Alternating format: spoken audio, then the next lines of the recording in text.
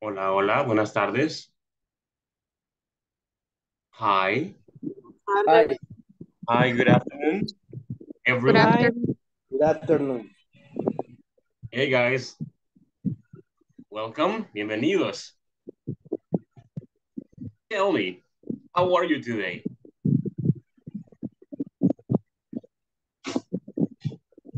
Tell me, how are you?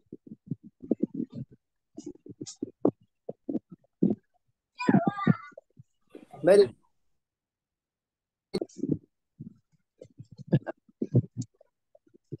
We're good, right? Yes, we're happy.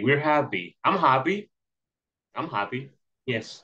yes, Are you guys happy? Oh, all right, excellent, excellent. Yes, we have to, we need to, we should be happy. Yes.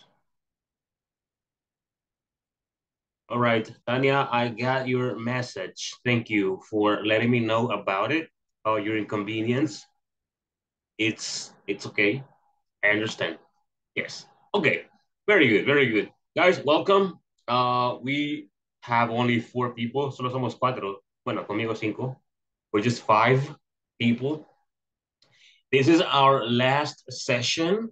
Our last session, nuestra última sesión. It's today. All right, we finished today. Yes. And well, let me tell you what we are going to be doing. We're going to review a little bit about present continuous, and then we're going to review a little bit about simple present using the verb be. Yes. I am going to provide you with many examples so that you can understand it in a better or in a good way. Okay, very good. And let me start by just taking attendance, just 4 people. It's okay. Let me take it.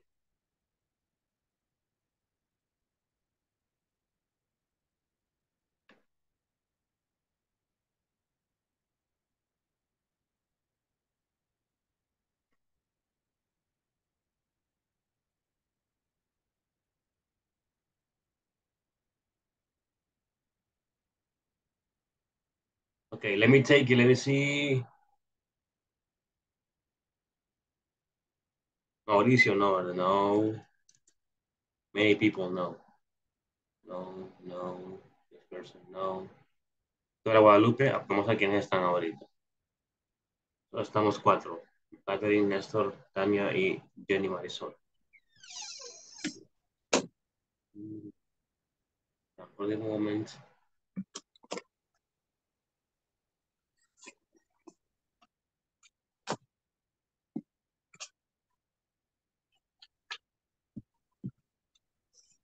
Catherine, no.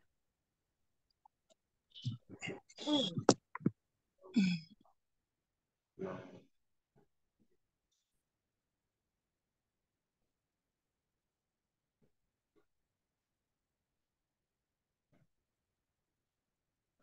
There you go. We got it.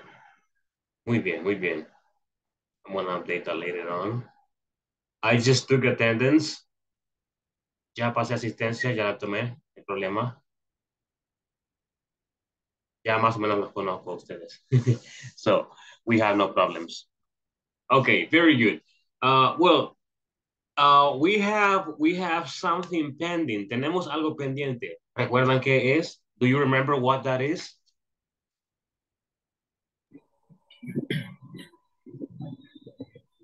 Yes? No? sí. Lo de los verbos que estábamos viendo, a cuáles habría que duplicarle la consonante Yes. y a cuáles. Sí, así creo que es lo de las consonantes y por qué a algunos le ponemos Y y Mhm. no y no y latina. Exactly, exactly. Yes. Yes. Okay. Very good, very good. Muy bien, muy bien. Vamos a repasar un poco el continuo una vez más, pero les voy a mostrar algo más, algo que no les va a confundir un poquito, con unas cuantas palabras, usando siempre el continuo, el ing. Ok, muy bien. Vamos a iniciar con eso. let's have a very short, not short, let's have a review of present continuous, and then we're going to go uh, back to the book. And in the book, there's a topic that we also have to review. Present continuous or present progressive. También se puede decir presente progresivo. Usted puede decir presente progresivo o continuo. Ambas son correctas. Presente continuo. Iniciamos con esto que está acá, present progressive o continuo, lo mismo. Okay. Remember, we use it, se usa para express,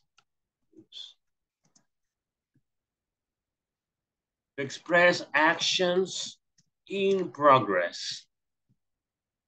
El uso es o se usa para expresar acciones en progreso en el momento que se habla o en el presente. Okay, yes, that's one use. To describe, ese es un uso. Ese es el uso que le he mostrado. Observen estos otros usos que veremos acá. To describe.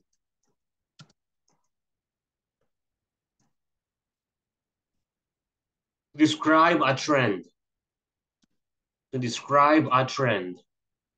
Another use is to mention long-term activities. Plans / activities. Yes.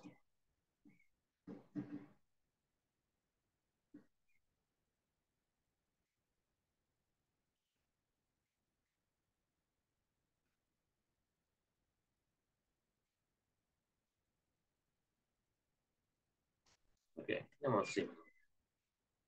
He agregado acá dos usos más del continuo que son muy interesantes. Esos que están acá los voy a encerrar en un cuadrito para que los puedan ver. Son dos usos más del continuo o progresivo. Yes. Remember, recordemos la estructura o que lleva una oración, ya sea negativa, pregunta o afirmativa. Que lleva, por supuesto, el sujeto, que es la persona, y usamos siempre también, o usamos el verbo be. ¿Me recuerda qué es el be? El is, are, am. Ok, acá los pondré am, así como dijeron ustedes, is, are. Ese es el be, ok. Usamos el verbo be, ese es un uso, el primer uso, o lo que la oración lleva, ok.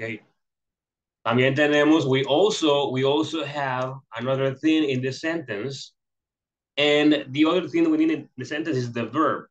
We need the verb plus, oops, keep doing the same, plus ing. Usamos el verbo más ing. Verb plus ing. Okay, and that's it. Eso es todo. Usamos el verbo be, por supuesto, el sujeto, complemento, ¿verdad? Usamos también eso. But the key things here are be and the verb with ing. Okay, muy bien. Ahora, vamos a ver. Let's start with the review. But let me explain the two other functions of the present progressive. Les explicaré las otras funciones de lo continuo. Se las muestro, permítanme. Ok, veamos. To describe a trend. Para describir, dice, una tendencia. Yes, trend. Trend es tendencia. Tendencia. Yes. For example, we can say, podemos decir, many people are talking about. Can you mention something new right now? Okay, here in Usulután, everybody is talking about a fight. Ok. El día de ahora sucedió una pelea en cierto lugar público que se ha hecho muy viral acá en Usulután. Entonces, si yo entro a Facebook, ahí aparece la información acerca de eso. Todo, like everybody, todos están hablando de eso. Eso es algo que está, es tendencia. So we use present continuous or present progressive to explain, express, or show actions or things that are trending. Okay? Cosas que están en tendencia. Many people are talking about the school. Excuse me, the school fight. Many people are talking about the school fight. Muchos están hablando de la pelea que hubo en la escuela o de la pelea escolar, como usted quiera tomarlo. Yes. Eso es una tendencia. Something that is trending. Otra tendencia podría ser o es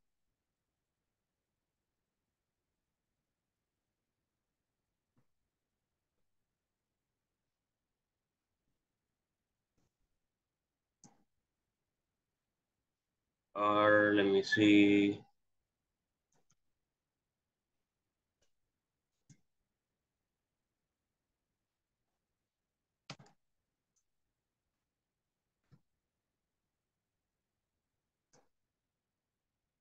Okay, look. Salvadorans are commenting. Los salvadoreños están comentando, dice, en las publicaciones de los influencers. Yes, es un ejemplo, okay, es un ejemplo. So it's something trending, es algo que está en tendencia, ¿ok? Usamos el continuo. Otro uso del continuo es, dice, para mencionar planes a largo plazo o actividades a largo plazo. Esas actividades puede que no estén continuas en el momento que estamos hablando. Por ejemplo, yo puedo decir, observen este ejemplo, I am learning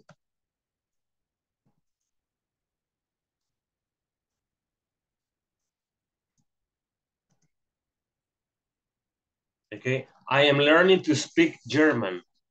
I am learning to speak German. Estoy aprendiendo a hablar alemán. Yes. In this moment, en este momento.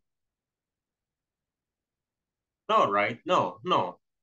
Es una acción que es continua, pero a largo plazo. Okay. Ese es otro uso del continuo. Okay. O del progresivo. I am learning to speak German. Una acción o algo a largo plazo. I am majoring, hold on.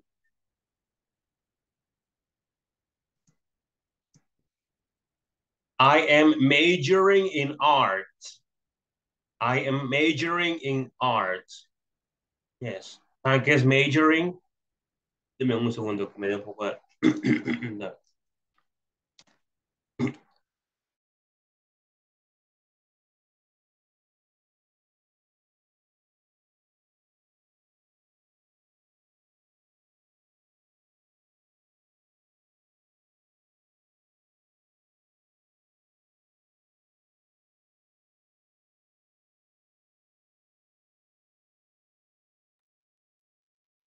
Okay. So we were here, right? I'm sorry for that. I am majoring in art. ¿Qué dijimos que significaba majoring? No lo dije, ¿verdad? ¿No? What is it? ¿Alguien sabe qué significa?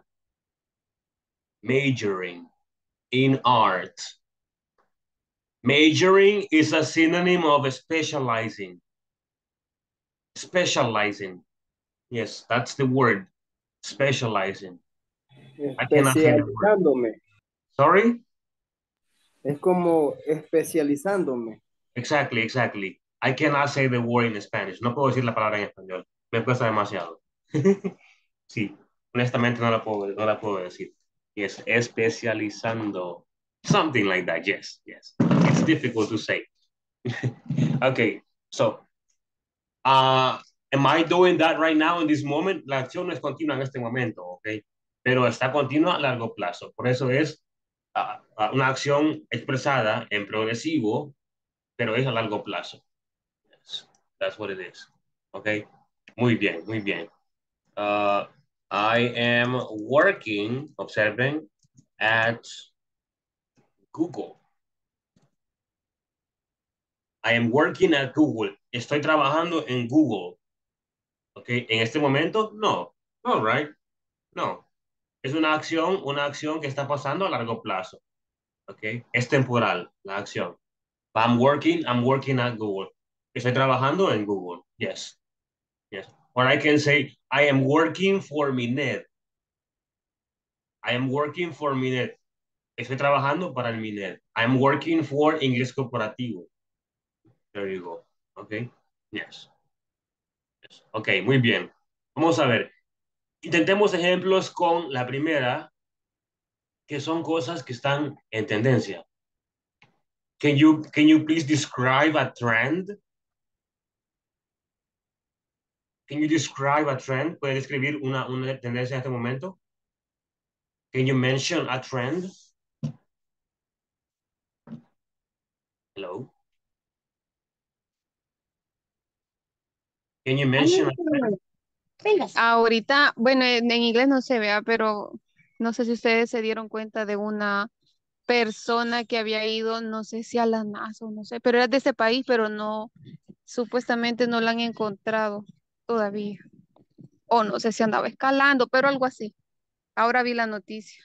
Wow. Okay, that's I didn't know. I didn't know. Okay, that's a tendency. It's something people are talking about. Es algo de lo que todos están hablando. Okay, so in English is usamos verbos claves como comentando, posteando, publicando, escribiendo, enviando, reenviando. Verbos así que son de tendencia, okay, de viral, alright, compartiendo. The people are talking about the lost Missing, women, missing woman. the missing woman. Okay, people are talking about the missing woman. Quizás en este momento pueda que sí, pueda que no, no sabemos, no lo podemos ver, pero es tendencia.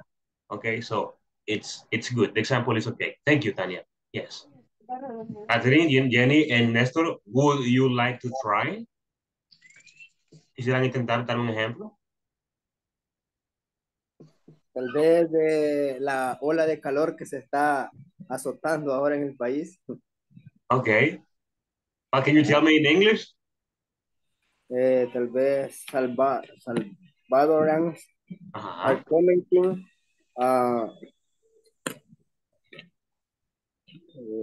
We can say on the weather news, on the weather news. on the weather Weather, news. weather news. Weather news.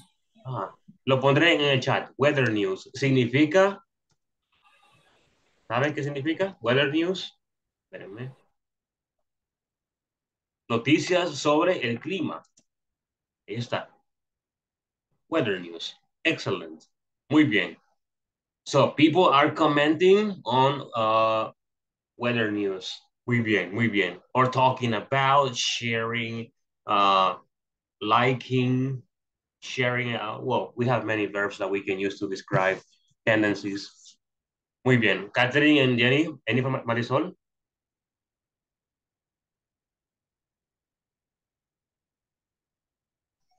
Hi. Okay, do you want to try? ¿Quieren intentarlo? Um, yo tengo uno aquí, pero no sé Okay. si está bien escrito. Ahí me corrige usted. Yes. Everyone is talking about the new song by Shakira and her children. Okay, everybody's talking about Shakira's new song. Okay, yes, talking. La L en talking, el verbo talk, que es T-A-L-K, la L es Ajá. silenciosa, quiere decir no se pronuncia la L, es muda. Ah, Es talk, vaya. talking. Talking. Yes, talking. Muy bien, excellent. Thank you. Bethany, do you want to try? Mm, no sé si es noticia, pero tal vez lo que puede estar pasando en los colegios de que ya que están obligando a los niños de que vuelvan a ponerse la mascarilla. Um, Okay. You can say, ¿qué puede decir? Dígalo en inglés. um, I have a few ideas. um, You can say Yeah. advising, como aconsejando, advising. Si es obligación, forcing, obligando, forcing. I am No, schools, como las escuelas, schools or private schools. driver at school. Um,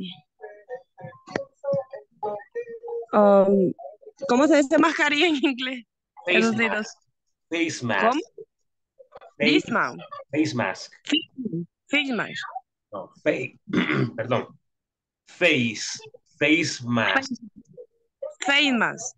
Ahí está en el chat. Face, así como como rostro. Face de Facebook. Face mask. Face mask. Face mask. Face mask. At school face mask obligation, o cómo se dice No, obligación. no. Schools, repita, schools are forcing School are forcing students students to wear face masks again. to force girls To wear to wear face masks face masks again. face mask. They can. Again, yes. Okay. Schools are forcing students to wear face masks again. Muy bien, muy bien. Yes. Okay, if that's a trend, the example is correct. Yes. Let's continue. And now, let's mention something that we are doing, but this action is a long-term action. Mencionamos algo que sea a largo plazo, una acción o algo que estamos haciendo nosotros a largo plazo. Yes, iniciemos. Let's start. Guys, hi.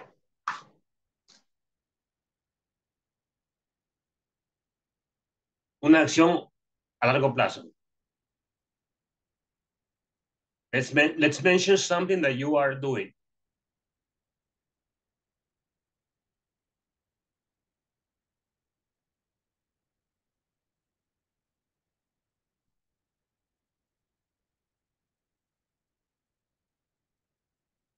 Hello.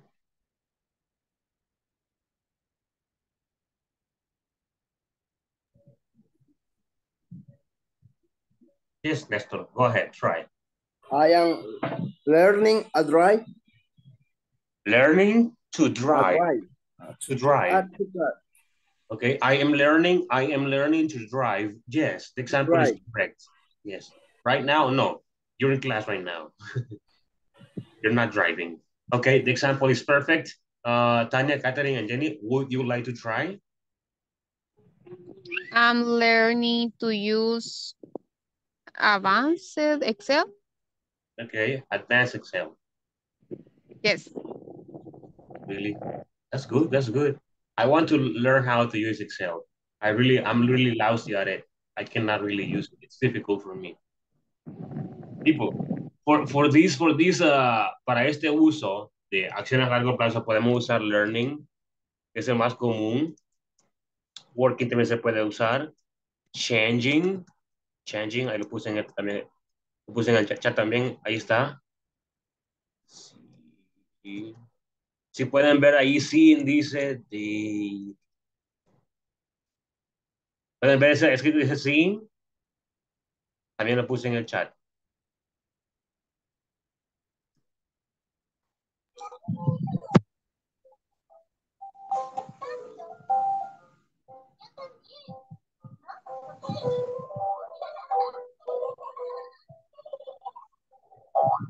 Ok. Ahí está, muy bien. Son algunos verbos que podemos usar para describir cosas a largo plazo. Acciones o actividades a largo plazo. Yes. Catherine Marisol, would you like to try? I am working at English. I am Working on my English, diga. I am working No, I am working on English. on my English. On my English. On my English, yes. English. Muy bien, muy bien. Thank you, thank you. Jenny, do you have an example? I am learning to cook iron. Okay, I am learning to cook. No sé qué más digo en complemento. To cook, no sé qué más digo. I am learning to cook. No, to cook iron. Ah, to cut. Cut. Ah, cat, entonces. Cut es cortar, yes. I am But learning to cut hair. Hair. I am learning to cut hair. Yes, muy bien, muy bien. I am learning to cut hair. Excellent. Thank you. Thank you, all of you. Thank you to the four of you, a los cuatro, por la participación. Yes. I remember recuerdo que éramos como 20 y quedamos solamente 4. No sé qué pasó con los demás. We don't know. Yes. Maybe because quizás porque no es constante, es como a la semana cada, like motivation is, you know, mm, it's Y something. quizás por el tipo de horario que nosotros manejamos, es el tiempo que cada quien quiere manejar, ¿verdad? Porque sí es difícil, porque acá los compañeros no me dejarán mentir cuando salimos desvelados, Yes, estamos sin ganas de nada, pero es cada quien con su compromiso, ¿verdad? yes, Con correct. esto. Yes, exactly. It is true. It is true. Yes. I know, guys, you have like difficult lives and it's difficult to join the class. I know, sé que a veces cuesta unirse a la clase. El tiempo es ilimitado, es limitado el tiempo que tenemos algunos, entonces cuesta mucho. Yo entiendo. I understand. Ok, muy bien. Ahora que hemos visto otros usos extra del continuo, veremos un uso especial. A very special use of the present progressive. Y lo pondré acá. Bueno, no. Primero repasemos la estructura de negativo, pregunta y afirmativo. Y luego mostramos ese nuevo uso que es muy interesante y bien común, muy común. Ok, muy bien. Affirmative. Iniciamos con affirmative.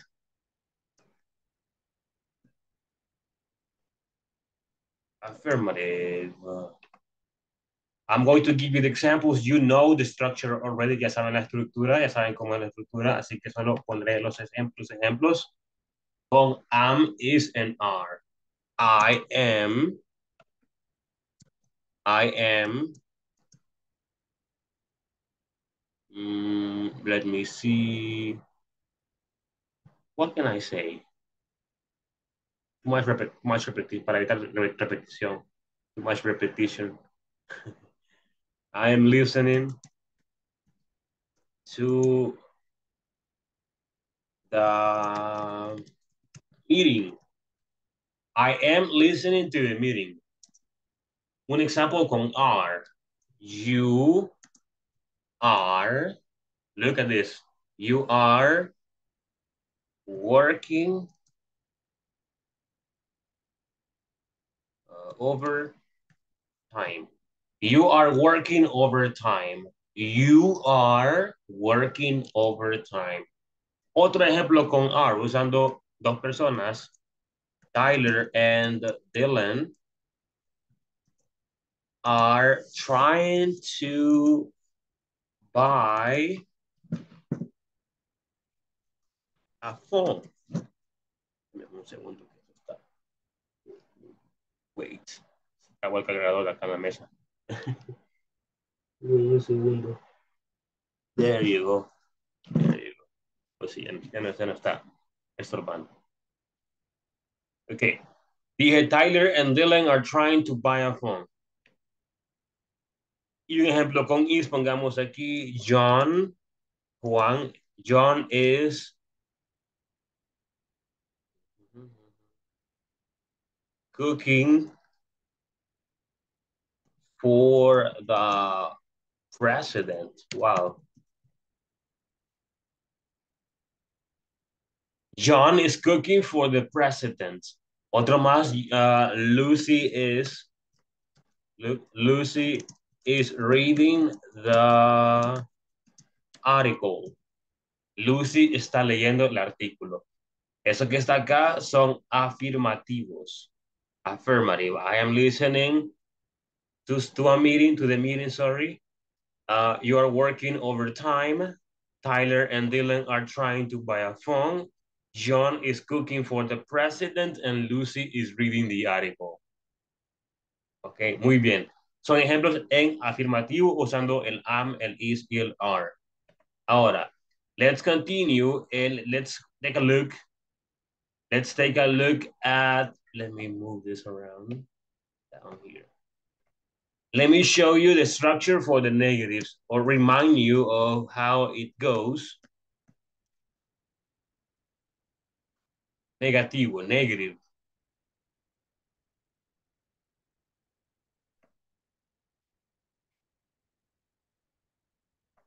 An example in a negative form can be, I am not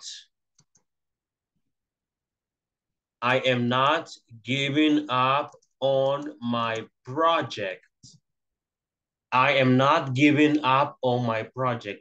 No me estoy dando por vencido en mi proyecto. I am not giving up on my project. Yes. Teresa is not. Observen, Teresa is not. Is not helping, helping move out. Teresa is not helping move out. Move out es mudarse. Ok, mudarse. Teresa no está ayudando con la mudanza. Ok, o mudarse. Yes. Teresa is not helping move out. También podemos usar isn't. Recuerden, isn't. Yo puedo decir también, Teresa isn't helping move out. Both are correct and you can use them with no problem. You can use them interchangeably with no problems. Another example with is. We can say Sam is, look, Sam is planning and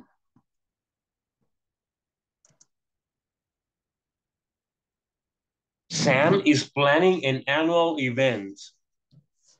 Sam is planning an annual event. Yes. Sam está planeando un evento que es al año. Ok. Anual. Muy bien, muy bien. Yes. Pero para ahí no le falta el not para que sea negativo. Oh, yes. Thank you, thank you. I'm sorry. It is true. Tiene mucha razón. Me olvidó. Sam is not planning, okay? Sam is not planning an annual event. No está planeando un evento anual. Yes. También se puede isn't. De hecho, pongamos isn't. Ahí está. Sam isn't planning an annual event. There you go. An example with are. They are, observen, they are discussing, pongamos.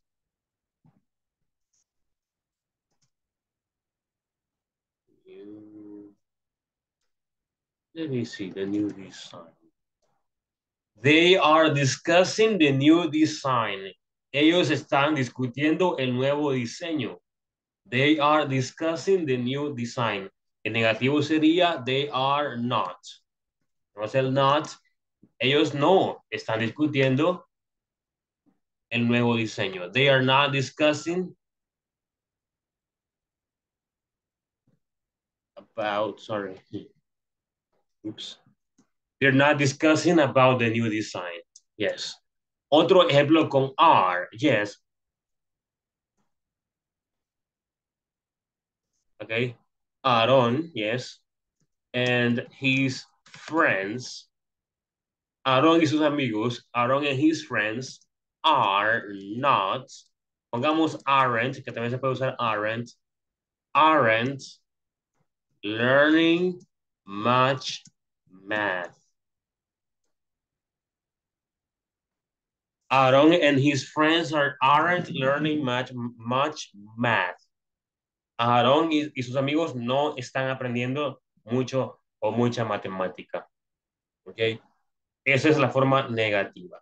Let's continue. Continuemos o no. Preguntas sobre afirmativo y negativo. Questions? No question. Ok, muy bien, muy bien. Let me drink some water. Done. Okay. Let's review the questions.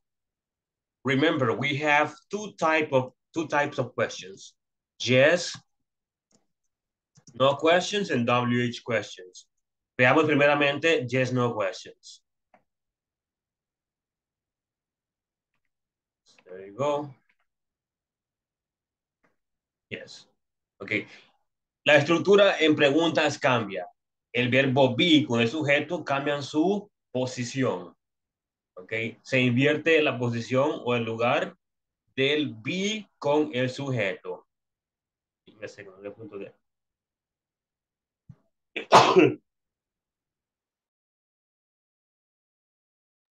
Sorry, no apagué el micrófono. Perdón. I apologize. It happens. Okay, just no questions. Pongamos el ejemplo. Am I? Am I? ¿Estoy yo? ¿Estoy yo? Am I?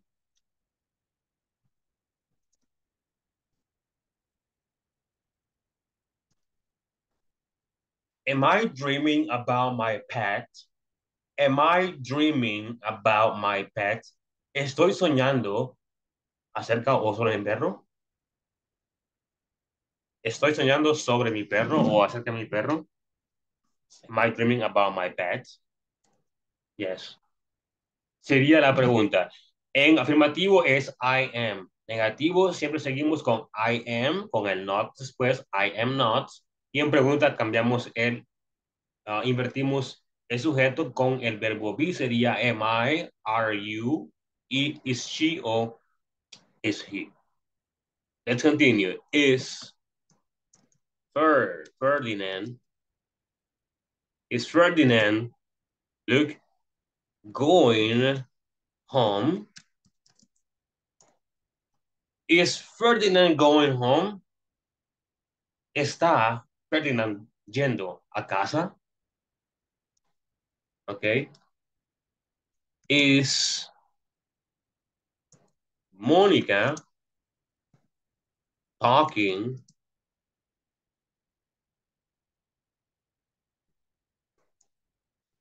Is Mónica talking nonsense? ¿Sabe qué significa nonsense? No. Locuras. Ok, para decirlo suave. Yes, Ok. yes. Sí, prácticamente es como tonterías. Ok, that's what it is. Pero locuras suena más suave. Ok, is Mónica talking nonsense? We don't know, yes or no. Okay, are Steven and Rosie are Steven and Rosie riding their motorcycles?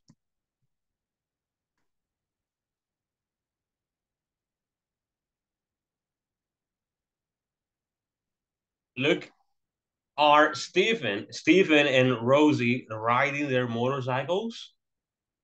Yes or no? No sabemos. Usted puede responder yes or no. One more example. Are we,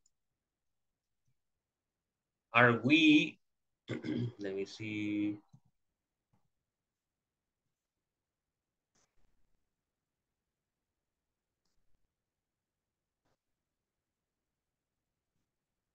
Can you please check proposal?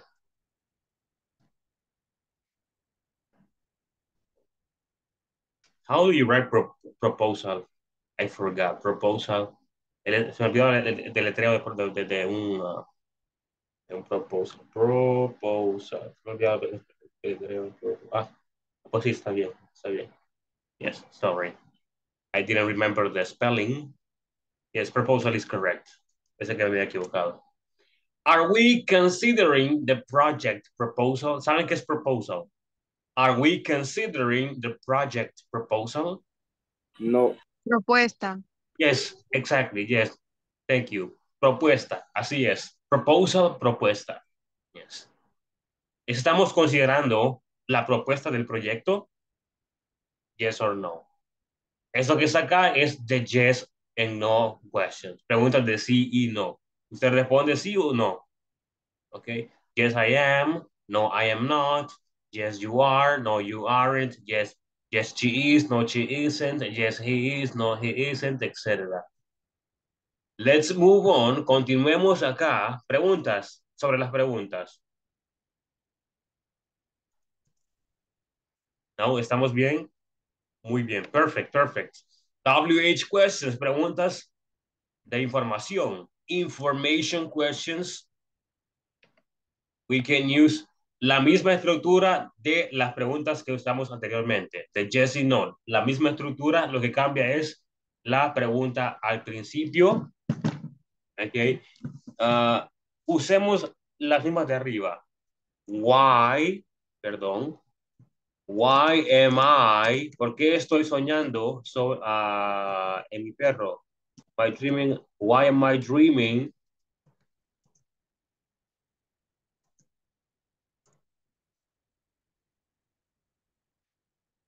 Why am I dreaming about my pets?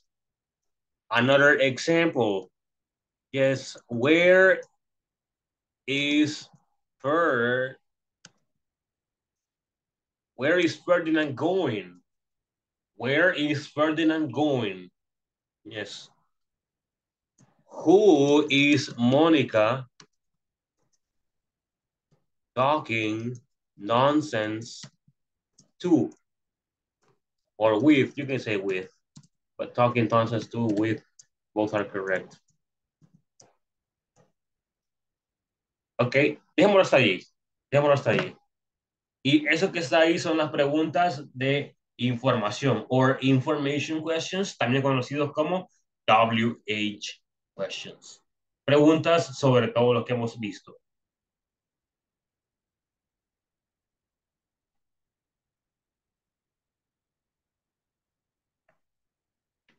Are there any questions? ¿Hay alguna pregunta?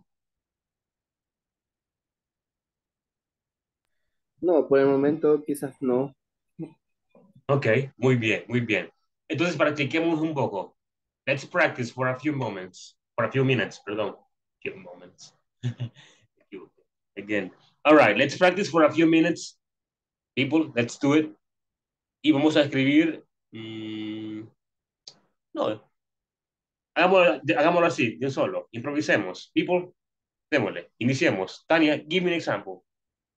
Como usted guste. Pregunta, afirmativo, negativo. Eh, where, no. What is ever doing? Okay, what is ever doing again? What is ever doing? Ever is planning a robbery, un robo. No, no. Muy bien, muy bien. Jenny, whatever example you can come up with. Cualquier ejemplo que pueda crear o hacer o decir. Con preguntas, pues. Yes, yes, of course. Why are you drinking water?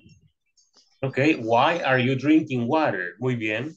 I'm drinking water because I am thirsty or because I am dehydrated.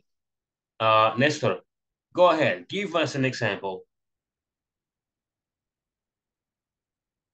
Any example, Nestor.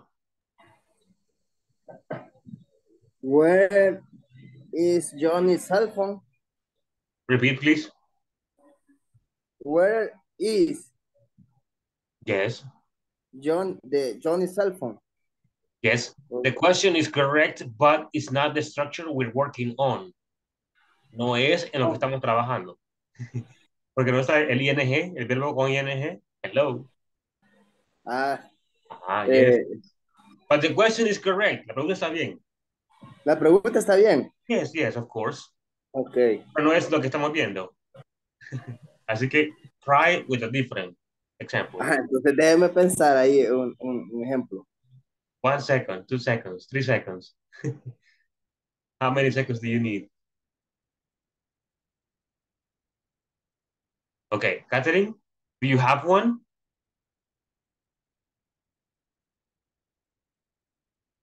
Catherine is not there. No me ocurre ninguna, pero Whatever you want, lo que está haciendo, lo que yo estoy haciendo, cualquier ejemplo que se pueda decir.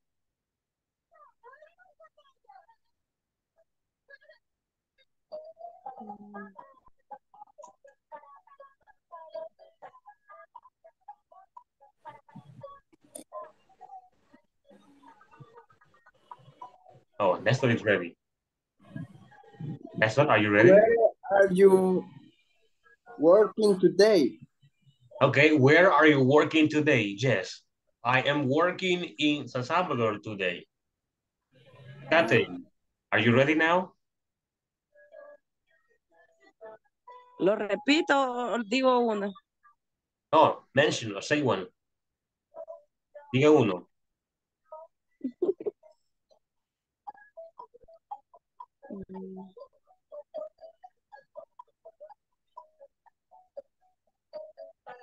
No sé cuál decir. Whatever you want, anything. Any example of any kind. Cualquier cosa que esté haciendo.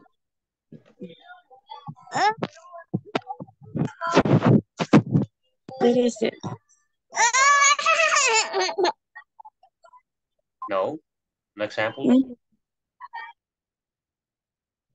Okay, she was not ready. All right. Let's continue and let me help you. Les ayudaré acá con... Déjeme que apague eso aquí porque necesito ver. Ayúdenme con un listado de...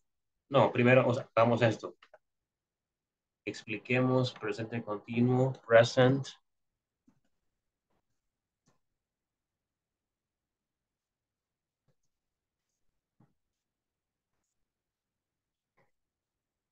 Observen lo que dice acá. Present progressive to express future. Present progressive to express future. Presente progresivo o presente continuo para expresar futuro. This is a very, very common thing. Esto es muy, muy común. It's very, very common. But this future is very close. Es un futuro cercano. Es un futuro cercano. Okay? Yes. Yes. Let me help you.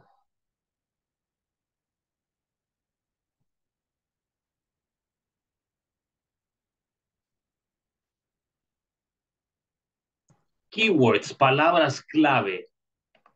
Palabras clave, keywords que podemos, con las que podemos identificar si es futuro o si es continuo normal.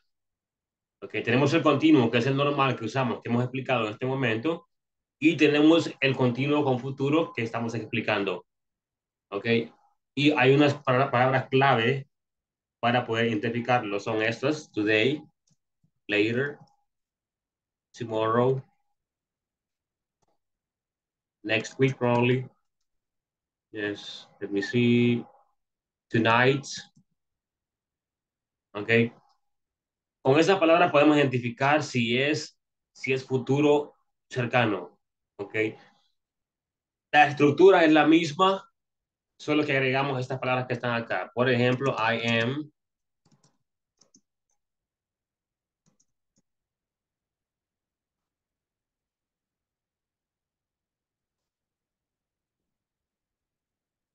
am having a party today. I am having a party today. Yes, lo pondré en otro color. Ponemos un color.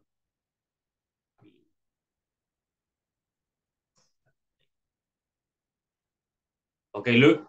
I am having a party today. ¿Qué quiere decir eso que está acá? ¿Alguien sabe? Yo estoy teniendo una fiesta ahora. Ok. Sería así. Literalmente lo podemos decir que es así. Que es así. Yo estoy teniendo una fiesta hoy. En otro contexto podemos decir tendré. Tendré una fiesta hoy. Yes? Yes. Look, I am I am helping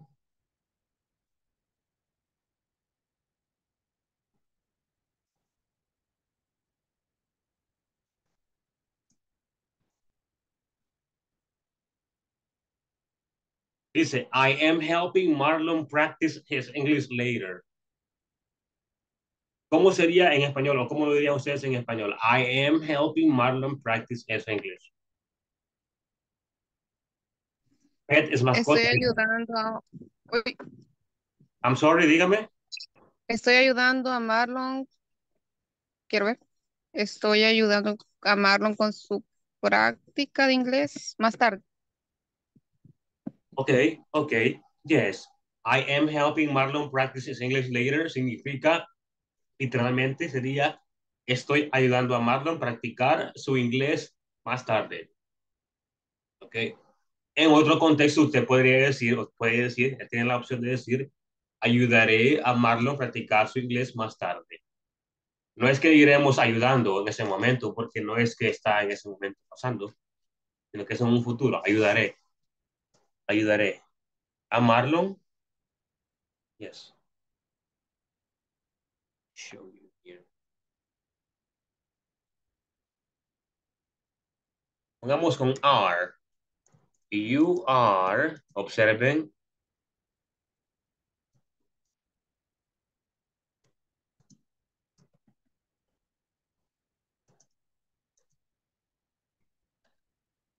You are starting a new class tomorrow.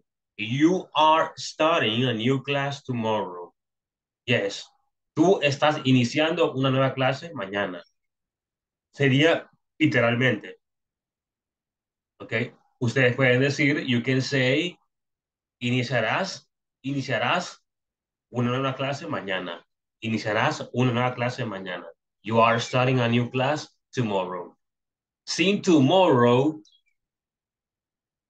si quitamos tomorrow, es que la acción está pasando en el momento. You are starting a new class. Estás iniciando una nueva clase.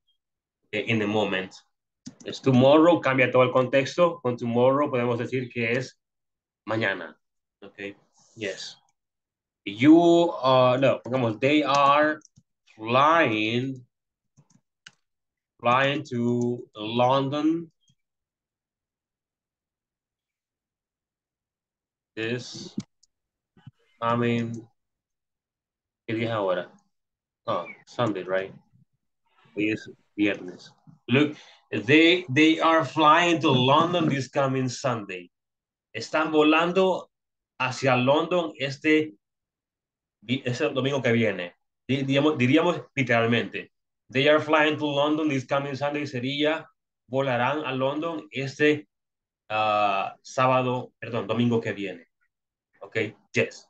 Do you understand? ¿Entendemos el uso del futuro?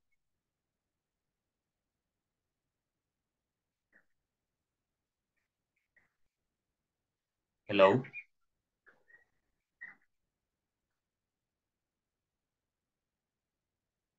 Hello, people. ¿Entendemos? Yes.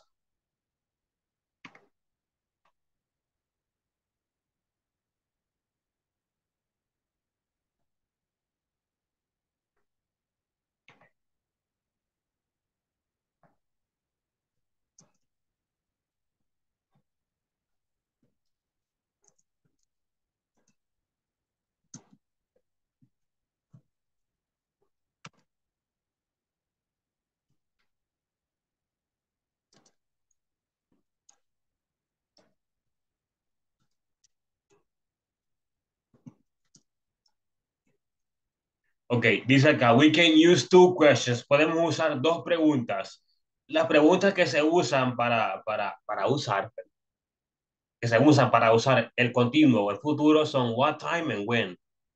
What time y when en continuo no tienen mucha lógica. What time are you cooking? ¿A qué horas estás cocinando? No. Sería mejor ¿a qué horas cocinas?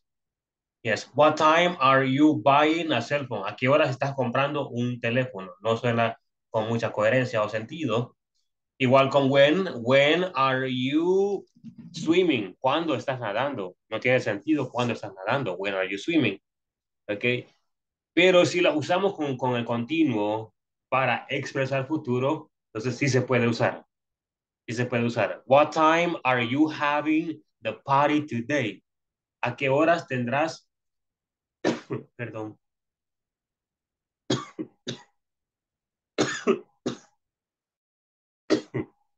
ok, ¿a qué horas tendrás la fiesta hoy? Sería de esta forma. Déjenme les muestro.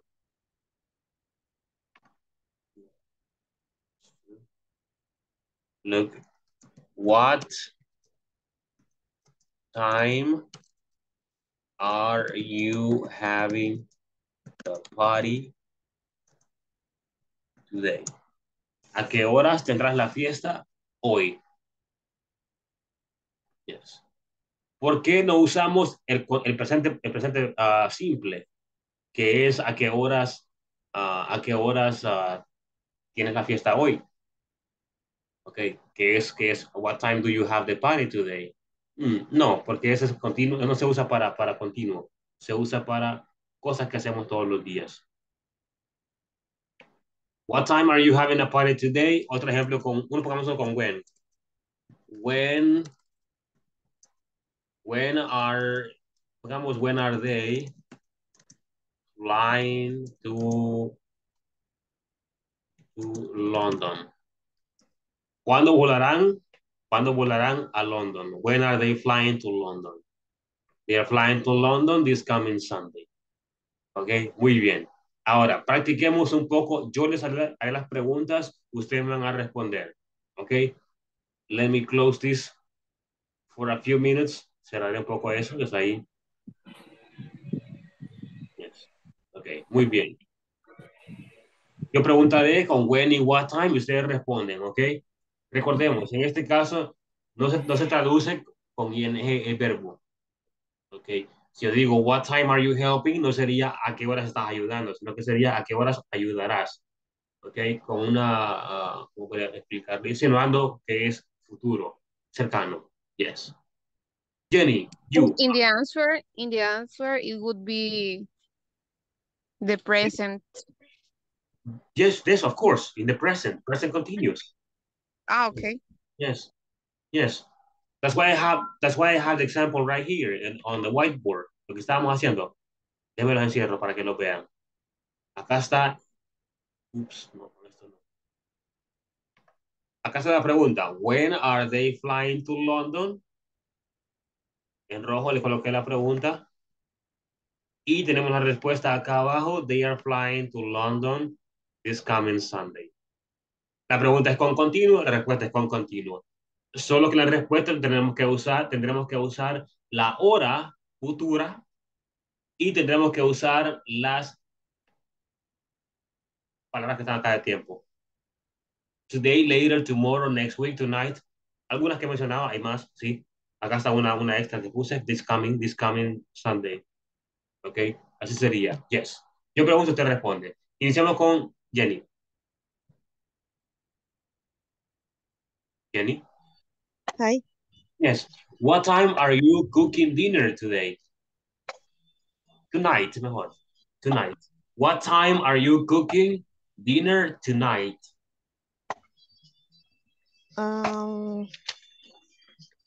Quiero ver, ahí sería. Ay, no, es que no me confundo yo. Sería I am. I am cooking um, to dinner the letter. I am cooking dinner.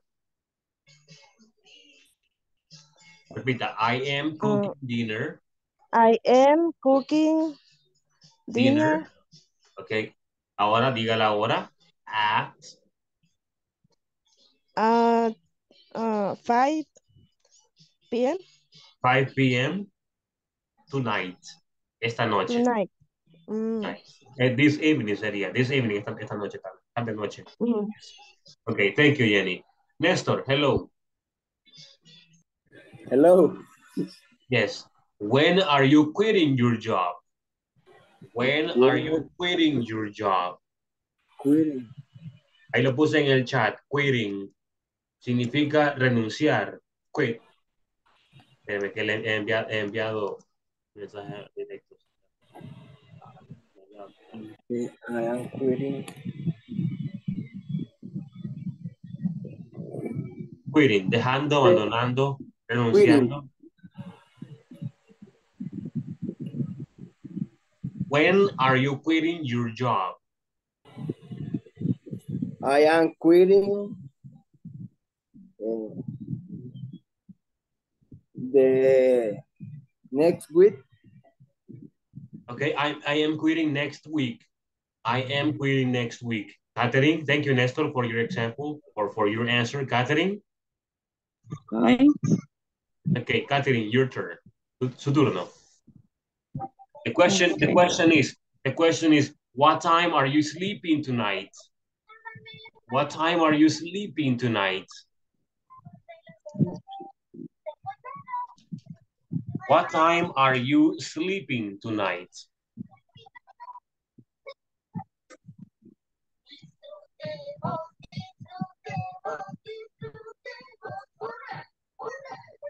Yeah, I am. I am. Mhm. Yeah.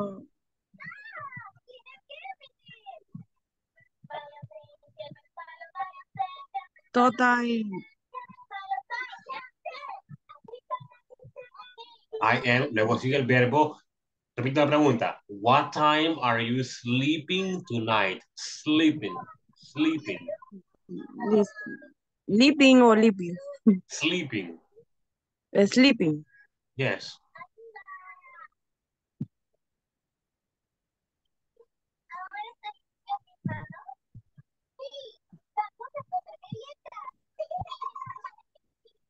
Hello, Catherine. Ay, me pierdo yo en inglés mucho. Sería I am. Yo estoy. I No, am. yo dormiré sería I am sleeping. I am sleeping. I am I am sleeping. sleeping. Sleeping. Yes. Diga la hora. At. La hora Mhm. es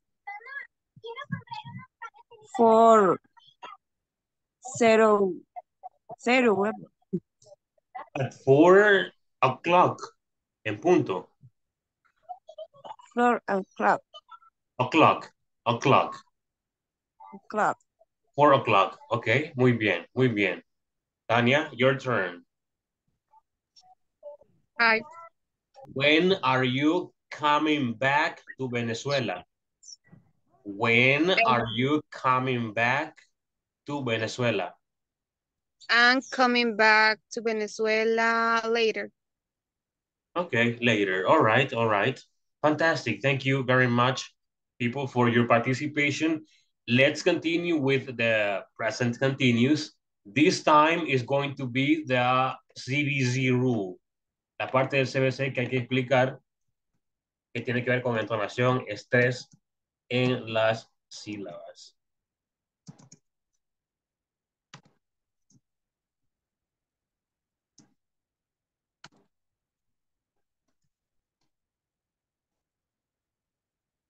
CBC and the syllable rules. CBC and the syllable rules. Ese CBC se refiere a cómo termina una palabra. Si termina en consonante, vocal, consonante. Let me give you a list. Una lista o un listado podría ser. Can you help me? ¿Me pueden ayudar? Hello? Help me, please. Put. Good, okay. Room.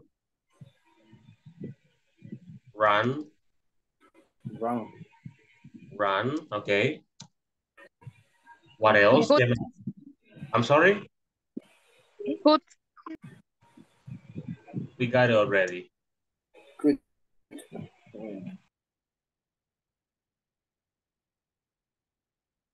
Yes. Split, spit. What else?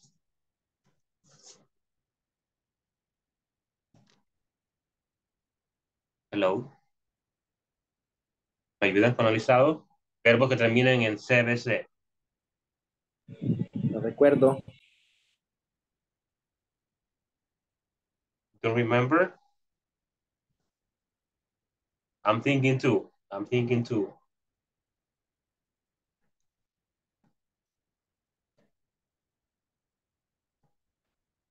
Occur, admit. Yes. Open. What else? ¿Qué más? Oh, tenemos fix. Haremos fix para que vamos a corregirlo después. Fix. Yes. Yes. Muy bien. What else? ¿Qué más? What else can you mention? Tenemos tab. ¿Saben qué es tab?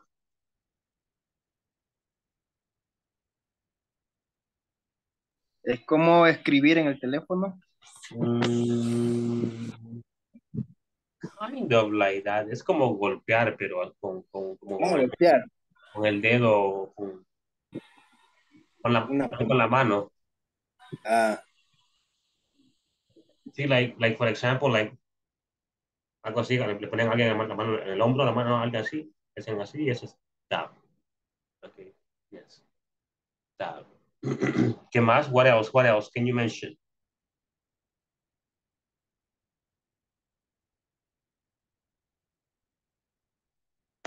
Okay, let me help you here. Let me use grab. Está grab. What else? abrazar. Hug. Hug, hug. Hug. Yes. Bag, stab. Yes. Can, stay.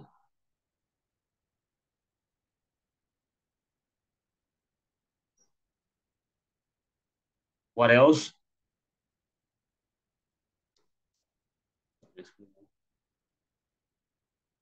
Get.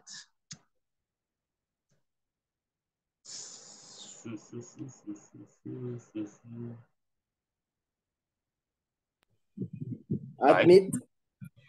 Yeah, we have it. La tenemos ya. Admit. Ah, Yes. ya está. Ah, Yes. Yes. no lo había visto. It's okay. It's okay. Scam.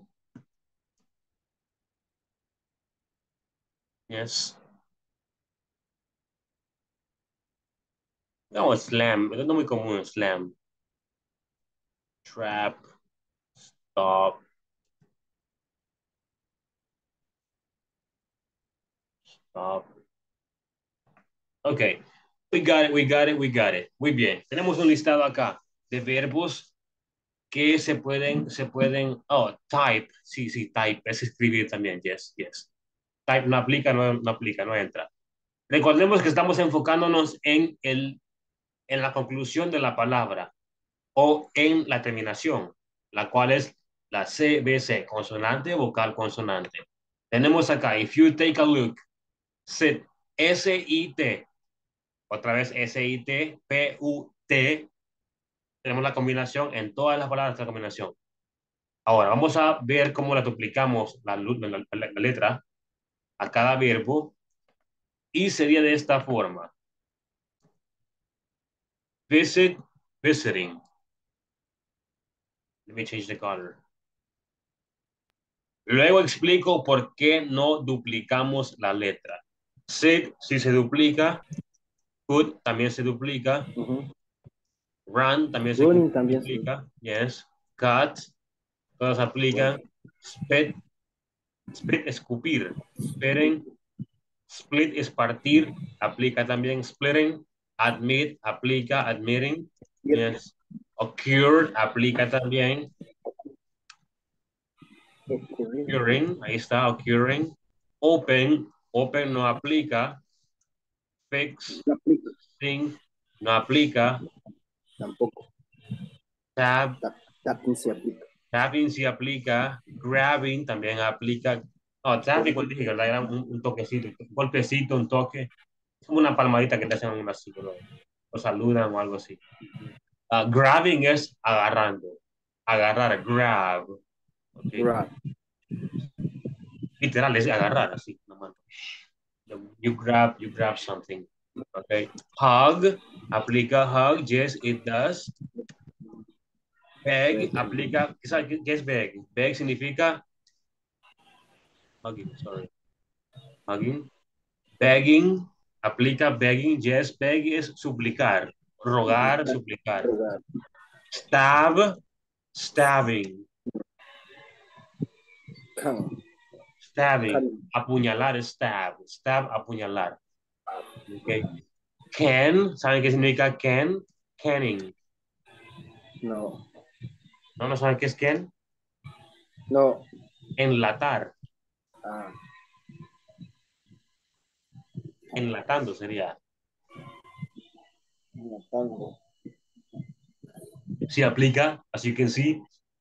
Tenemos stay, doesn't apply, the rule doesn't apply, stay, yes. Eso no aplica. The rule does apply. Scam, ¿saben qué es scam? ¿Saben qué es scamming? No. ¿Cómo es la palabra en español? Wow, I cannot remember the word in Spanish, people. Scam, es sabotear. No, not the word. Let me look for it in the dictionary in Spanish. Scamming. Ya se le olvidó el español. Me olvida a veces qué significan las palabras. Sé que es en inglés, pero no sé qué es en español. Scam. Les dije que Hágala de más que es en inglés. estafa, dice acá, estafa, timo, fraude, defraudar, estafar. Yes. Eso es lo que trataba de decir, scamming.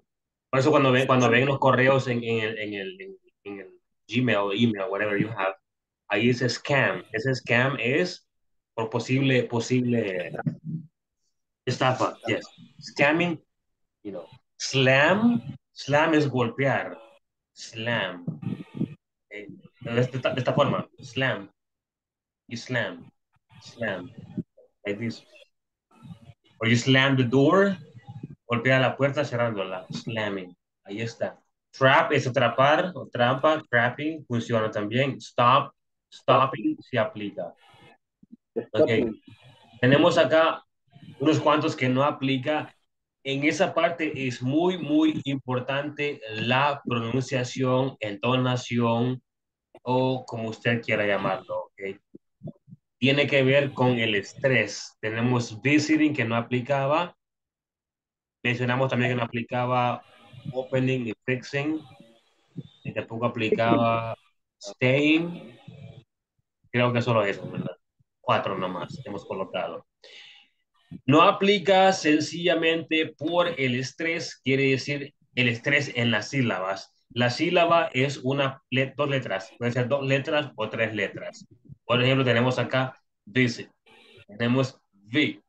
V es una sílaba, sit es la otra sílaba, son 2 sílabas. Hay palabras con una sílaba, 2 sílabas, 3 sílabas, 4 sílabas, incluso 5 que son bien, y más que son bien extensas. ¿Ok?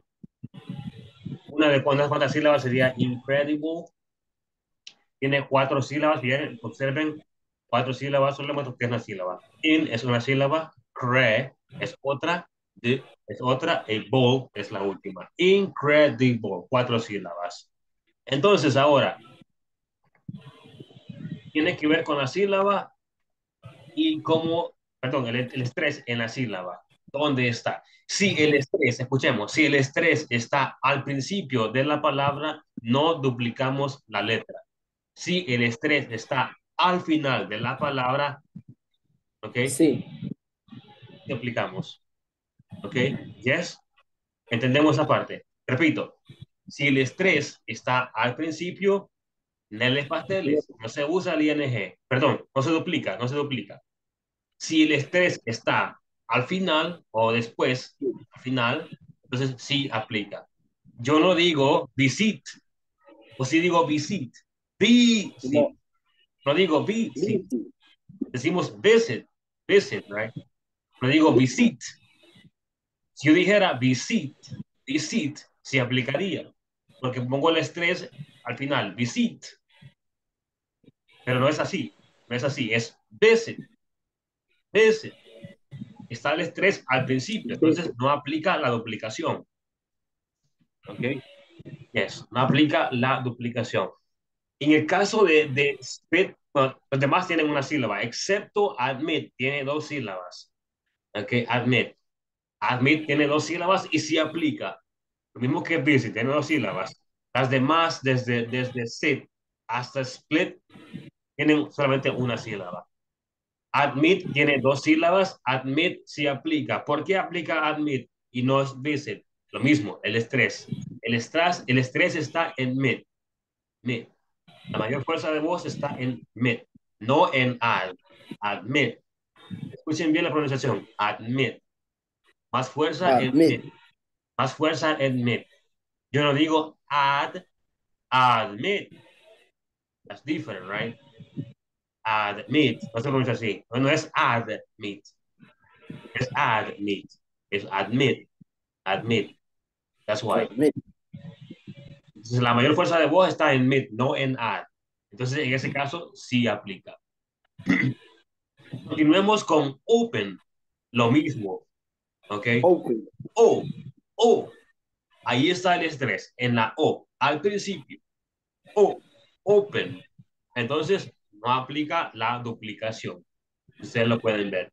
No se puede duplicar la letra X. Fixing. Fixing está correcto. No se puede duplicar la letra X. You cannot double letter X. The same situation happens with letter Y. Lo mismo sucede con la Y, perdón. Acá está, ¿dónde está? Stay. Stay es quedarse. Stay. All right. Yes, observen staying. No duplicamos la Y. Okay, no duplicamos la Y. Yes. Ahora, do you have any questions? Do you have any questions about this? Sencillo, ¿verdad? No es complicado. How do you think? Ajá, dígame. Hello.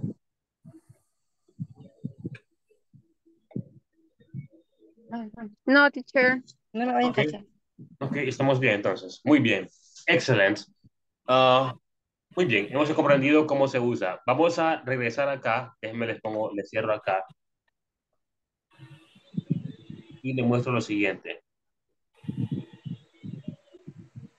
Wait, no compartí el sonido. I didn't share the sound, the computer sound. Acá está. Like I said, we're going to review. Vamos a repasar un poco el simple. El simple. Me refiero al presente simple. Okay. El simple present. Presente simple. Vamos a ver acá. Let's watch this video. Let's watch this video and let's review. Shall we? To practice this conversation. This conversation will become very useful for our future lessons. Where is it? Originally. Oh, my mother is Korean. Here you go. Acá. Well, my family is in California. Let's listen to the conversation about simple present. Acerca del presente simple. Presente simple. What to say?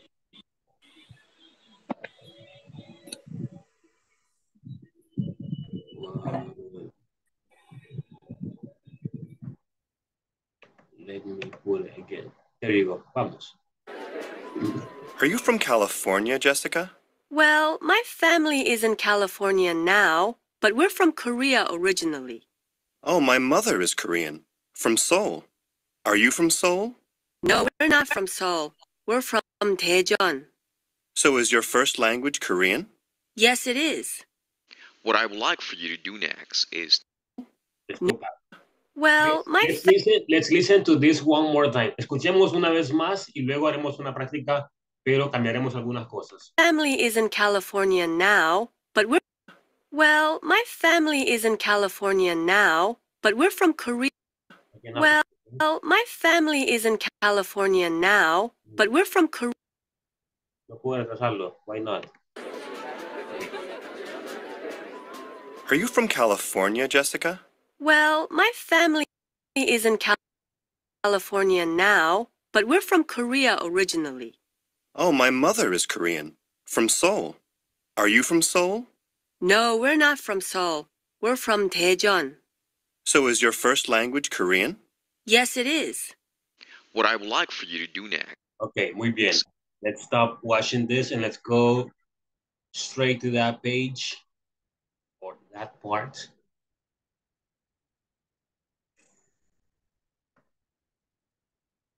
Let me show you. It's on page number 16.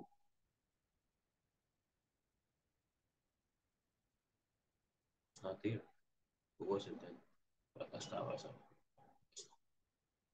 Okay, it is here. Vamos a ver. Ok, vamos a practicar. Cambiemos los lugares y los nombres. Mencionemos otro lugar, ok. Hay que cambiar California, hay que cambiar Jessica, California again, Korea, Seoul, Daejeon, Korean. Cambiemos todo, lo que diga de coreano, que diga Seoul, Daejeon, California, todo eso cambiemos, ok. Y pongamos nuestra información, ok. Vamos a ver, let's see. Iniciemos con la práctica. Recordemos, cambiaremos con nuestra información. Let me see. Jenny, Marisol y Tania. Can you guys, ¿pueden ustedes hacerlo? Yes. Yes. Change the information, please. Are you from Mexico, Tania? Well, my family is Salvador. My family is in El Salvador now, but we're from Mexican originally. Mexico. Mexico. I'm sorry. Oh, my mother is Salvadoran from ay, ay, Salvador. from is El Salvador. No, but Are you from? Ay, no. Departamento. Vale. Oh, my mother is. Ahí va el departamento. No. Nationality. Ahí Salvador. no. Salvadorian. Yeah. Oh, my mother is Salvadorian. From La Libertad. Are you from La Libertad? No, we're not from La Libertad. We're from Santa Ana. So is your first language is Mexican? No, Yes. it's Spanish. Salvador. Spanish. Okay, no hay mexicano. So is your Okay. So is your first language Spanish? Okay. Yes, it is. Yes, I'm sorry, that was funny. Fue un poco chistoso. Sí. Excellent, excellent. Ok, muy bien, muy bien. And excellent, you did it very well. Lo hicieron muy bien, cambiando toda la información. Néstor y Catherine.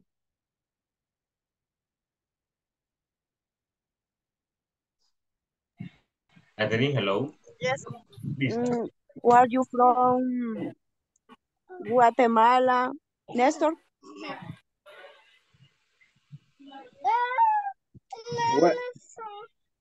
Well, my family is in Guatemala now, but where from?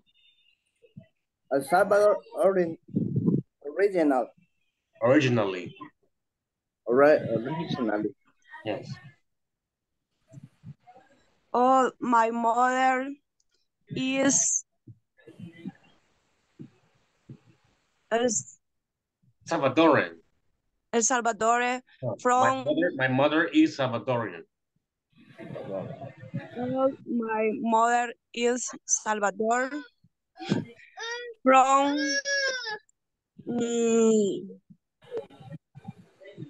So not Aguachapan okay. are from Aguachapan. No, we're not from Aguachapan. We're from Sonsonate.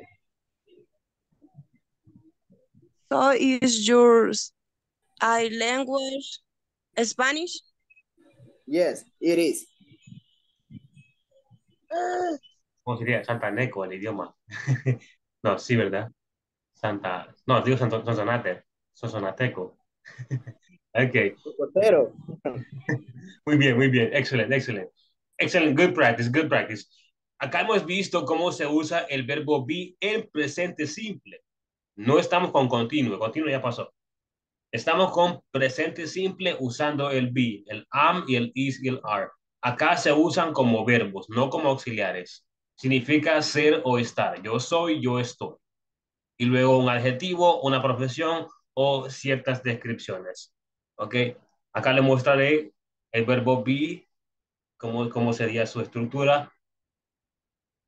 Recordemos que el be tiene tres formas. Can you mention the three forms? Recuerden, son am. Is, are. Exactly, yes. Am is are, que significa ser o estar. Es I am, you You are. are, she is, He is. he is, We, it it is, is. you are, we are, They are. they They are. are. Yes, yes. Ok. Más sería más lo siguiente. Algunos usos del verbo be en presente son profesiones. Yo soy un profesor, yo soy un doctor, yo soy un etcétera, etcétera, etcétera. Pondré acá, por acá poner más. Más profesiones mencionaba, más profesiones.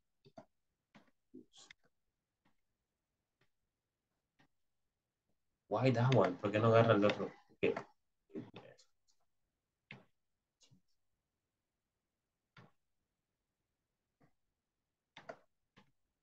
Ok. Professions. Usamos también occupations. Location, mejor. Location. Location. Usamos también descriptions.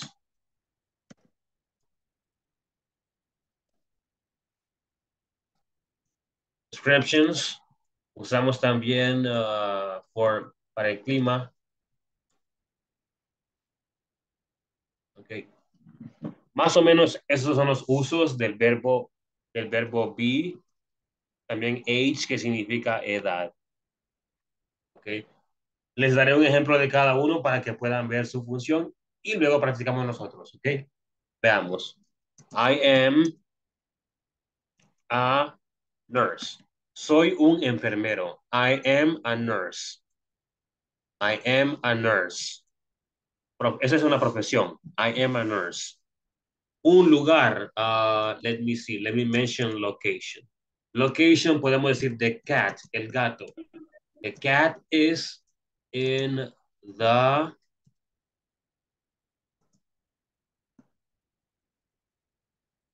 excuse me. The cat is in the garden. El gato está en el jardín. The cat is in the garden. Ese es para una ubicación, un lugar. Yes. Luego tenemos adjetivos o descripciones. Eso es como hermoso, feo, abrumante, cansado, soñoliento, sonriente. Yes. Brilloso, etc. Okay. We can say, for example, the president is, ¿qué podemos decir? Is busy. The president is busy. Busy es una descripción que significa ocupado. The president is busy. Dice, el presidente está ocupado. Yes. Ok, esa es otra función. Dice weather. You are cold. Tienes frío. You are cold. Ok, you are cold. Tienes frío. Luego dice edad. I am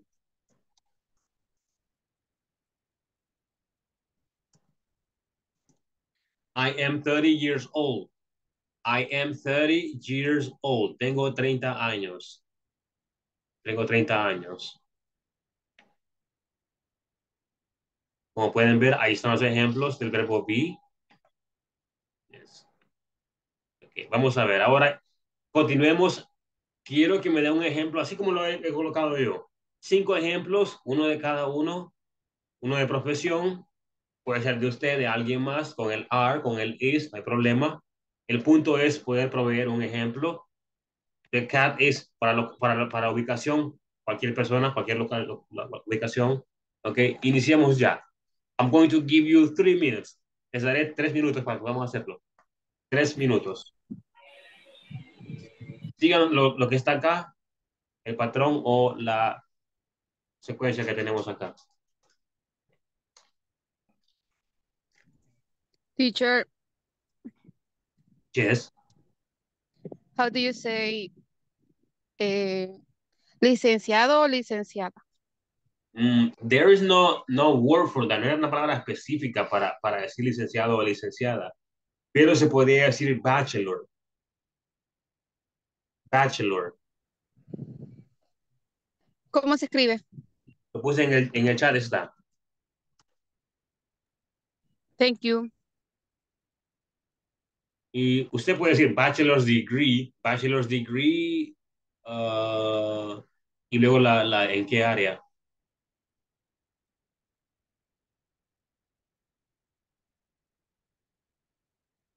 Bachelor.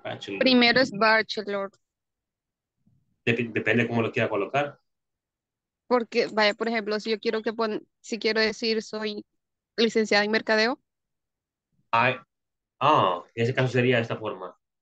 Usted puede decir, I'm a bachelor. I have, uh, um,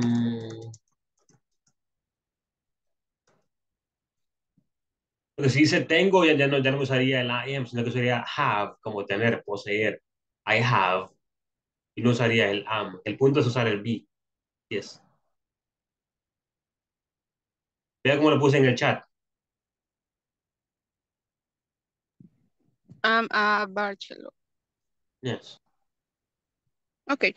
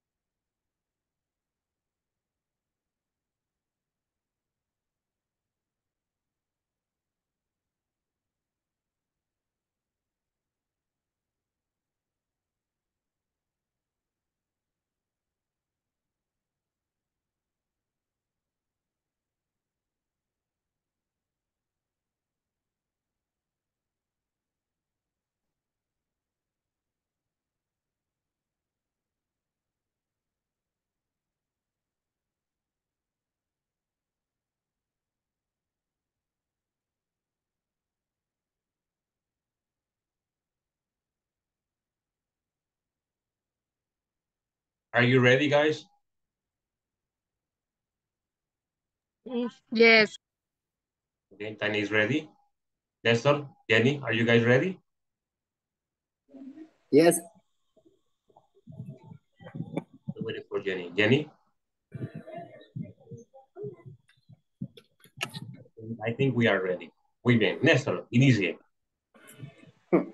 La primera sería I am a student. Okay. Soy un estudiante.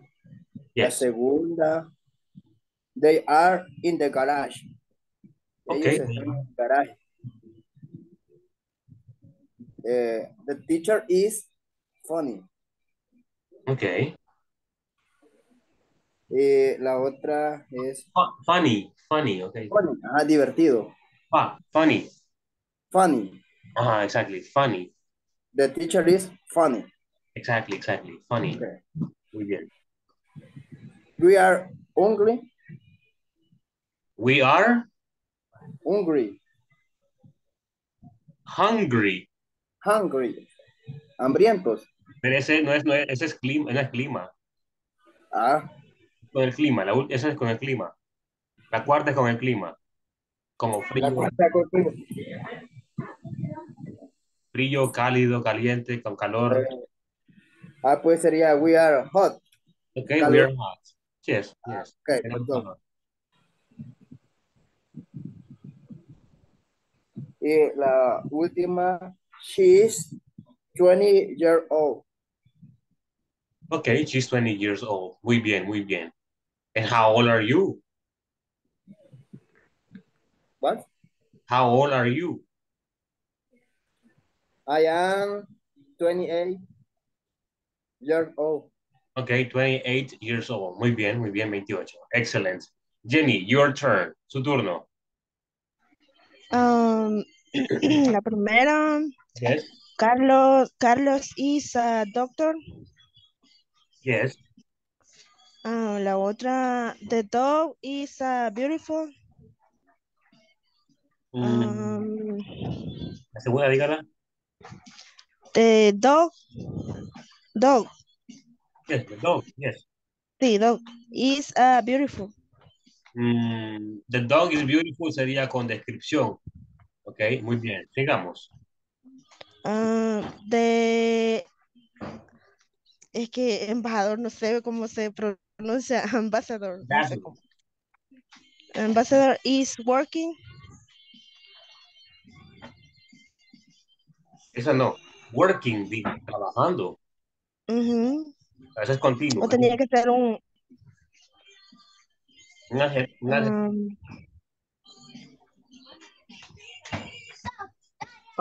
de clima, para clima. Para clima tenía que el otro. Which one? ¿Cuál? I am hot. Ok, I am hot. Muy bien.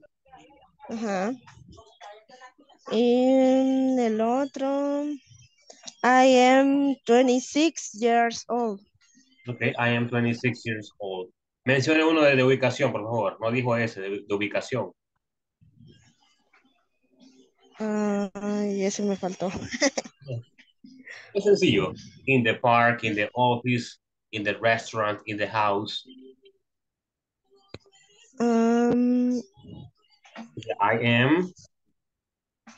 I am in the parking.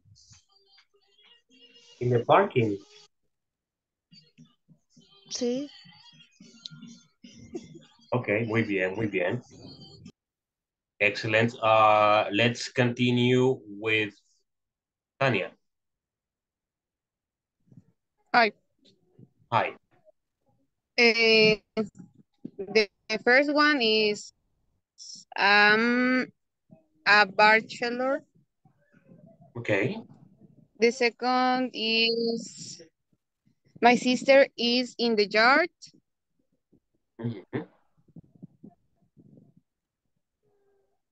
Yes. The teacher is serious. I'm not serious. You are. And I'm hot. And last, I am 25 years old. Okay, you are 25 years old. Okay. Yes. 25. You are very young. You guys are very young. All of you are very young. I'm not. I'm 30. Okay, muy bien. And I am not serious. Okay, excellent, excellent. Muy bien. Thank you, Tanya, Nestor, and Jenny for your excellent participation. We are going to continue with the present, simple present, but this time is going to be a little different there. Pues tenemos acá un espacio en cada una.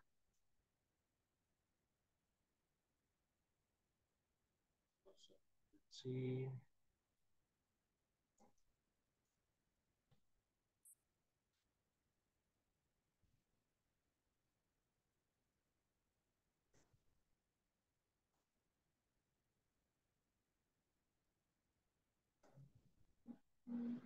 Ok, acá está. He dejado el espacio para colocar una pequeña alteración o cambio. Yes, let me use a different color. Y veamos el negativo. Yo soy un enfermero, no soy un enfermero sería I am not. I am not a nurse. The cat is not in the garden. The president is not busy. You are not cold. And I am not 30 years old. Yes, ok. Sería para negar o para usar el negativo. Justamente después del be usamos, igual que el continuo, lo mismo, es lo mismo. Después del be sigue la negación. La negación es not. Recordemos que también podemos usar isn't y aren't. Isn't es, sorry, are not. Isn't is not. Ahí está. ¿Ok? Yes. Ahora, sigamos con la práctica. Mismos ejemplos, repitan los ejemplos, pero en negativo, los que tienen. Repítanlos. Iniciamos con usted, Francis, con usted, Néstor. Repítalos. I am not a student. Ok. They are not in the garage. Yes. The teacher is not funny. Mhm. We are not hot. She is not 20 years old. Okay, she is not 20 years old. Muy bien, muy bien. Thank you for sharing, Tanya. Go ahead. The same examples, but in the negative form. I'm not a nurse. Yes. And the cat is not in the garden. The president is not busy. You are not cold. I'm not 30 years old. Okay. Muy bien, muy bien. Yes. Jenny, hi. Hi.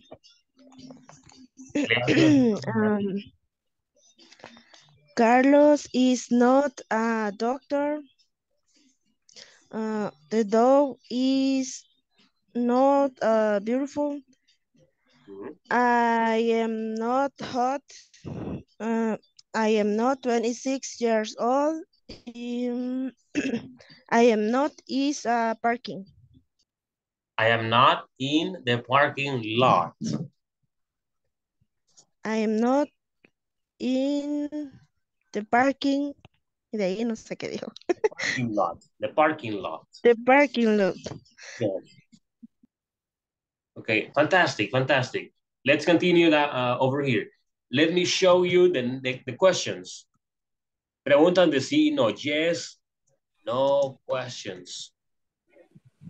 Yes, no questions. Sería de esta forma. Am I? Soy yo un enfermero. Am I a nurse? Is the cat In the garden. Is the president busy?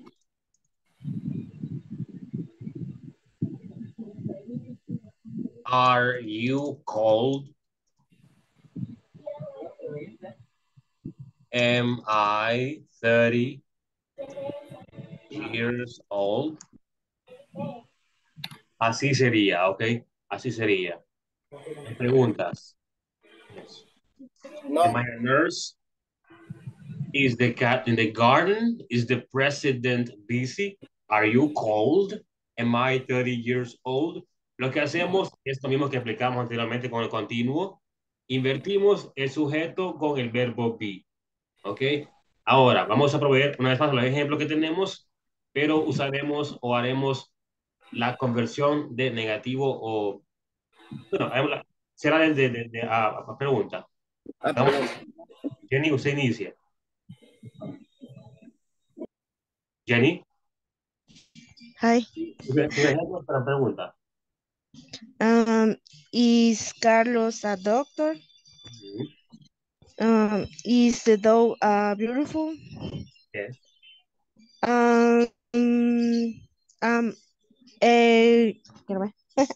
Ya me perdí. Am I hot? Yes. Am I 26 years old? Quiero ver. Am I is a parking? No, am I in Am I in a parking? parking lot? Lo Parking lot. lo pondré en el Póngalo porque siempre me olvida eso. parking lot. Ahí está. Okay. Thank you, Jenny, for sharing. Let's see. Nestor, share, please. Okay. I a student. Yes. Are they in the garage? In the garage? Is the teacher funny? Are we hot? Is she 20 years old? Okay, muy bien, muy bien. Thank you for sharing. Tania, comparta sus ejemplos, pero en pregunta. Okay. Am I a bachelor? Is my sister in the yard? Is the teacher... In the yard. Oh. Is the teacher serious? Are you hot? And am I 25 years old? Okay, we got it. Thank you very much. Okay, muy bien, very good. Let's see.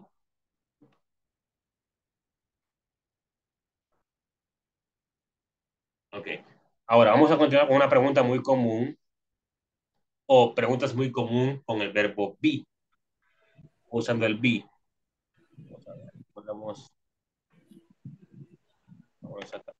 Preguntas muy comunes son las siguientes. WH questions. Preguntas de información. Tenemos how are you? Comunes. ¿Cómo estás? How are you? How are you? ¿Cómo estás? What? Your name. What do you? Observen esta pregunta. No es con el verbo be, pero sí se responde con el verbo be. ¿Ok? Se les he puesto para que vamos a practicar. Yo les preguntaré y se van a responder. ¿Ok? Yes. Where? ¿Dónde estás? Where are you?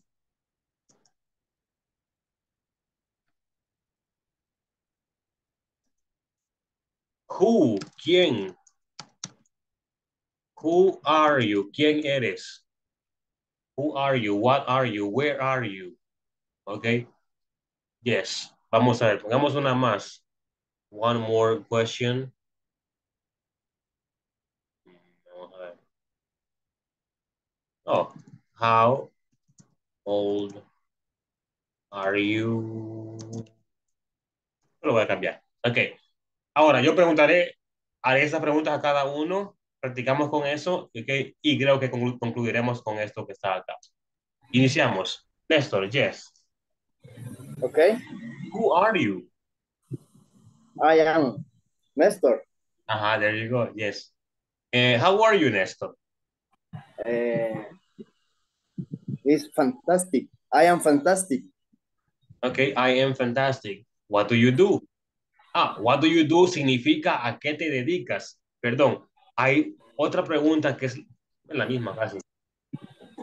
La misma. Pondré acá algo, espérenme. Antes que... Si no ven la pregunta como what do you do, la verán como what do you do for a living. ¿Qué haces en tu vida? ¿Qué haces para vivir? Okay, what do you do for a living? For a living es opcional, la pueden usar o remover. Okay. Yes, what do you do for a living? I am auditor. I am an auditor. I am in audit. An auditor. Auditor. Auditor, yes, yes, an auditor. Muy bien, excellent. And tell me, where are you? I am in my house. Okay, and how old are you? No, la cambiaré. How old is your mother? My mother, my mother is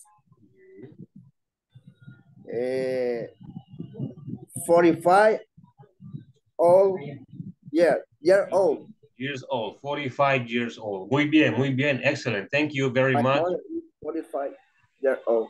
Yes, okay, muy bien. Let's continue here. No, Néstor, usted continúe, Néstor. Pregúntele a Jenny.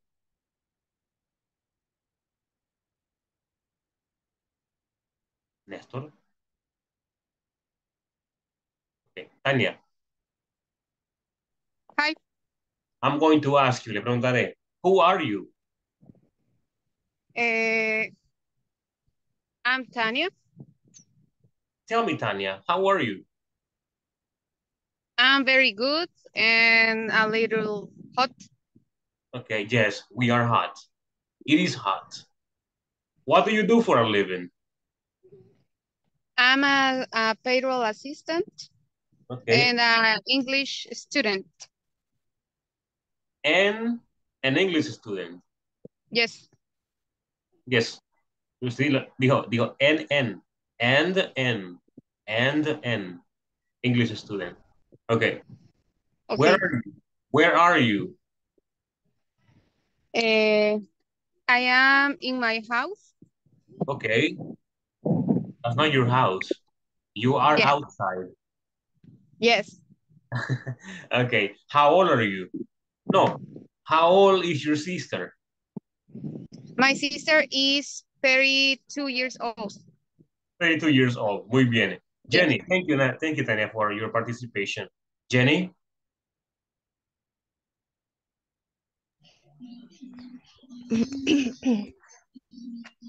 Okay, very good. Who are you?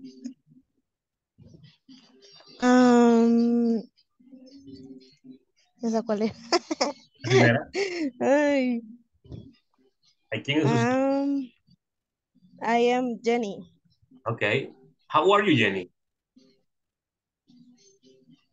I am excellent. Okay. What do you do? I am, ¿cómo se dice estudiante de inglés? I am an English student. I am English student. An English student. An English student. Okay, muy bien. And where are you? Where are you? I am in mother's house. Okay, I am my mother's house. Let me see. How old are you? Yes, how old are you? I am 26 years old. I am 26 years old. Muy bien. Very good. All right. Guys, excellent. Hemos concluido. Do you have any questions? No question. Okay, muy bien, muy bien. You are the only survivors. Los sobrevivientes, the last ones. Yes. Okay, muy bien. Well, I have a few things to say. Gracias a todos por conectarse siempre. Por estar siempre. Siempre son los más, ¿cómo puede decirles? Frecuentes de estrés. Yes. And I'm really, really thankful. Estoy muy agradecido con ustedes por eso. Ok, people, gracias a todos. Ha sido un placer estar acá. Espero volver a verlos un día más en el futuro. Si no, fue un placer conocerlos. Cuídense mucho. Hasta luego. Gracias. Hasta pronto. Ok, cuídense. Gracias a ustedes por todo. Gracias. Cualquier pregunta, ahí está mi número de WhatsApp. De cualquier pregunta en inglés que tengan, duda, me pueden escribir sin ningún problema. Ok. Siempre le podemos escribir. Yes, no problem. Eso. Guarden mi número, guarden mi número para teacher Mauricio y yo les ayudo, no hay problema. Ah, ya lo guardé ahí yo. Ok, excellent, yes. Okay. Un placer, ha sido un placer. Cuídense mucho. Les deseo Gracias. mejor, okay? Gracias. Yes. Bye bye, everyone. See you soon. Sí.